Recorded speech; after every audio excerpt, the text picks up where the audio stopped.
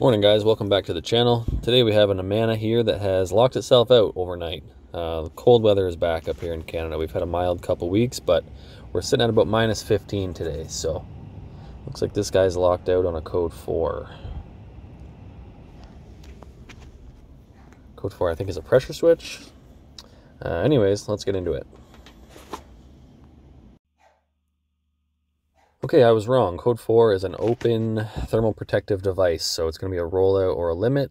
Probably going to be a rollout. If it didn't reset itself, a limit would retry. So let's check this rollout. Yeah, we got an open rollout. So I'm going to check the heat exchanger right away, make sure everything's okay there. This is only a 10-year-old Amana stainless steel heat exchanger, so should be fine, but we'll start it up, see if anything looks suspicious here, and then we will check a few things.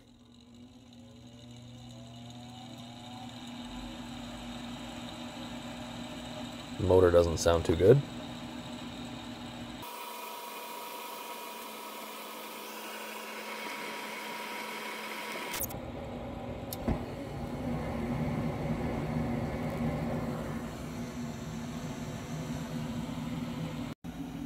So anytime I have an open rollout, I like to take a flue reading, just make sure the parts per million in the CO is not wicked high. If this furnace was plugged up, it would have high CO, that could cause a rollout, but so far so good.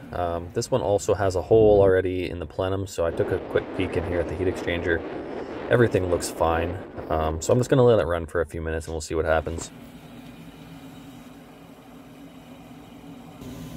So it's been running for about 10 minutes and I'm starting to hear water kind of backing up into the vent motor. I'm not sure if you can hear that on camera, but I think we have a drainage issue here. So pressure switch should catch that, but if it just gets enough water in there that the motor's slowing down, that could cause a rollout.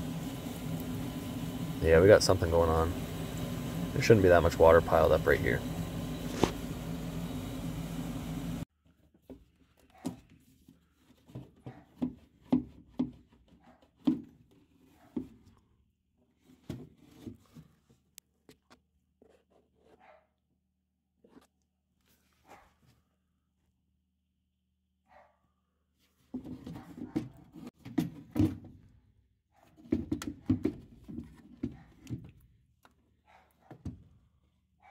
There we go. Definitely have something down in that drain. This is the drain for the vent system. So any water that makes its way into the vent motor gets shot up into that hole on the left. Anything from the top, from the vent system, goes into that hole on the right.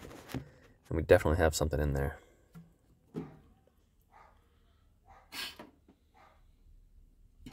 There we go. I don't even know what that is. It's like a piece of mulch or something. I'm not sure what that is.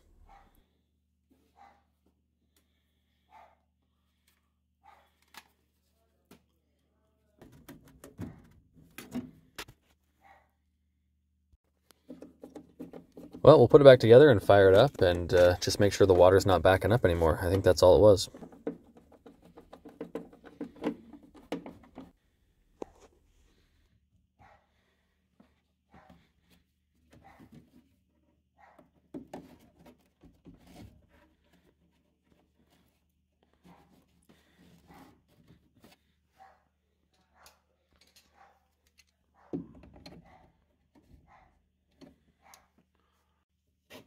We'll check this side of the drain too. This is the collector box drain, and everything looks good there. I don't see any blockage, maybe a little piece of debris, but nothing serious.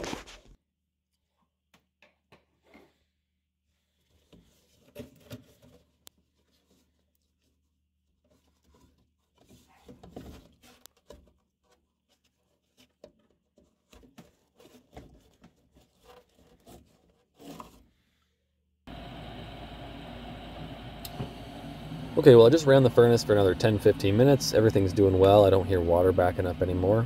And we had no tripped thermal protective devices, so I think we're good. If you made it this far in the video, thanks for watching. Thanks for subscribing, hitting the like button. Really appreciate all the comments, and hope to see you in the next video.